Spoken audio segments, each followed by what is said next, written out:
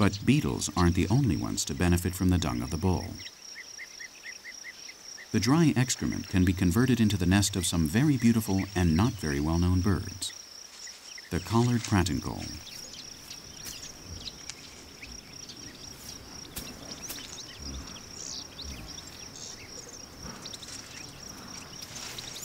They build their home on this very particular organic base and raise their chicks as well.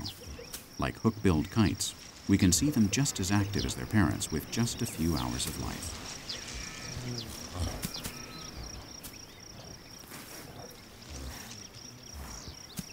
The collared pratincoles are accustomed to the bulls and live between their legs.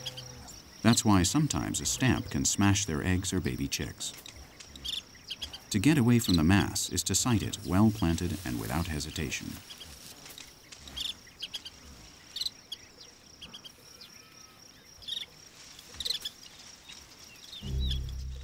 This is what makes the collared pratincoles fight the great bull for their rights. They catch his attention and get him away from the nest.